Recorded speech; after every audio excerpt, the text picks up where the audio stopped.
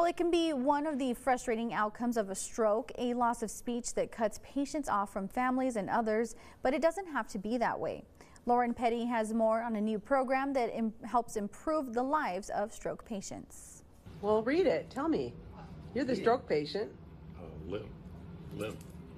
After a stroke 11 months ago, Eric Werner struggled with his speech. It made it very difficult to find words, to put a sentence together. An anesthesiologist, Dr. Werner, had become the patient, joining the 20 to 40% of stroke patients who acquire aphasia afterwards. Aphasia is a language disorder that's caused by a change to the brain. So most commonly, that's a stroke. That inability to communicate can be devastating.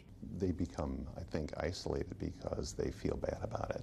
Card game. Cards? Yes. Yeah? Yes. Okay. How many other people would say card games? Dr. Werner joined group therapy at the Northwestern Medicine Aphasia Center at Marion Joy in Wheaton. There's a lot more understanding and empathy in that setting. Let's go around, let's talk about it. What's everyone's thoughts? Michelle Armour runs the sessions. They all get it. They are living in very similar situations and they can relate to each other on a level where other people just cannot. A study about the group therapy program found 100% of participants said it improved their quality of life, and not just their lives, but the lives of their caregivers. Their caregivers felt more supported and felt less stress and strain as a caregiver. Companionship.